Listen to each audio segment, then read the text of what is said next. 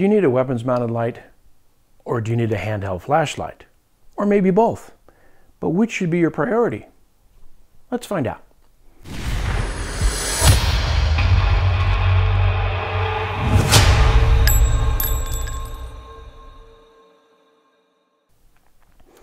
I'm Riley Schrader with Defensive Firearms Instruction.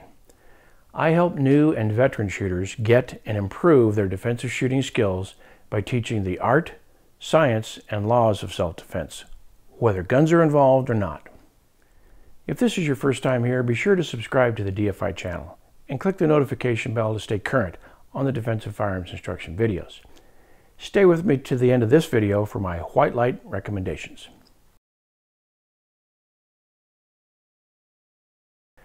Today we're going to talk about lights on guns, specifically what kind you need, on what types of guns, and what you don't need.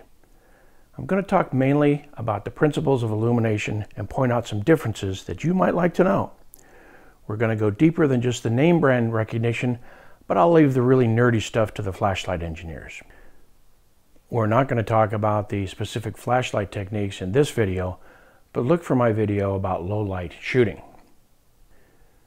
One of the first things that the forward-thinking defensive gun owner likes to acquire is a tactical flashlight. This is especially true if they realize that they very well be needing to use their defensive firearm in a low-light situation to illuminate and identify potential targets. And then they get a weapons-mounted light, and then they think they need a laser, and then they think it needs to be a green laser. To make matters worse, often new gun owners will discount or ignore the illumination and identification component of target acquisition and jump straight into the sexy lasers. Pretty soon they almost have as much invested in the illumination and targeting system as they do in their defensive firearm. This isn't wrong all by itself, but it does depend on your work environment. You need to know and understand what your priorities are and what you're trying to accomplish with your light in the first place. Clients will come to me and ask, what kind of light should I put on my handgun? My answer is almost always, what handheld flashlight are you using now? And then they'll tell me that they only want a weapons-mounted light for their nightstand gun. That's when I give them a short explanation about the lights on guns. Your weapons-mounted light is not a general-purpose flashlight that happens to have a gun on it. You have a gun in your hand that happens to have a light attached to it. The operative phrase here is, you have a gun in your hand. You should not be using only your weapons-mounted light to search and identify potential targets simply because you are in fact searching with the muzzle of a loaded gun pointed at everything in your search path. You should be searching with your handheld flashlight, using that light to find and identify the subject of your interest, and then if that subject needs to have a gun pointed at it, utilize your weapons-mounted flashlight for continued illumination and solving the rest of that problem as indicated.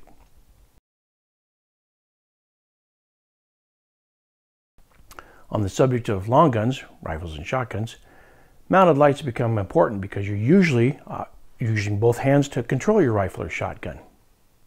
There are techniques to utilize a handheld flashlight with a long gun, but they're definitely not preferred if you have the option of acquiring and using a weapons-mounted light for your rifle or shotgun. However, you still should only be searching with your handheld flashlight. If you locate a subject that needs a gun pointed at it, then use your weapons-mounted light. What about lasers? My 2 cents is that they are very specialized tools that have a very narrow application both in circumstances and in skill set. Remember, a laser does not illuminate or assist the unaided human eye in identifying a target. Yes, infrared lasers are exceptionally good at target acquisition using night observation devices, but their use is in an even narrower application.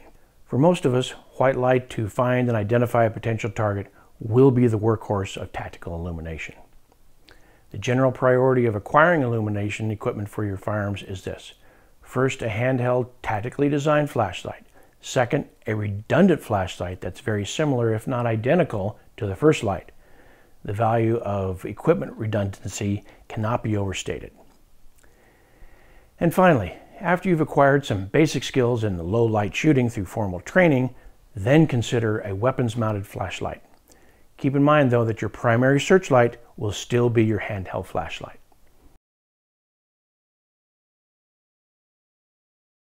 Now, for my general recommendations.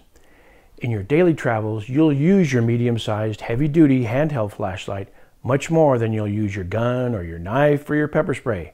A palm-sized flashlight with a tactical tail switch is going to be good to carry with you all the time. They're bright enough and durable enough to allow you to light up the dark shadows between cars in parking lots or other spaces where danger lurks. This is another category of your equipment that you shouldn't cheap out on. The bargain flashlights at box stores are good for general illumination tasks around the house and certainly may be pressed into emergency or field expedient service, but your primary tactical flashlight designed for that purpose will be a better choice. The output should be in the 120 lumens or greater category. If you're considering a rechargeable light, be sure that the light has the capability of using non-rechargeable batteries as well. Otherwise, your battery will likely run out when you need it the most, and you'll either have to have another rechargeable battery on hand or wait for an extended period of time for your battery to recharge. The Streamlight brand of rechargeable tactical lights allows you the sustainability of using a rechargeable battery along with the convenience of replacing the rechargeable battery with standard batteries as needed.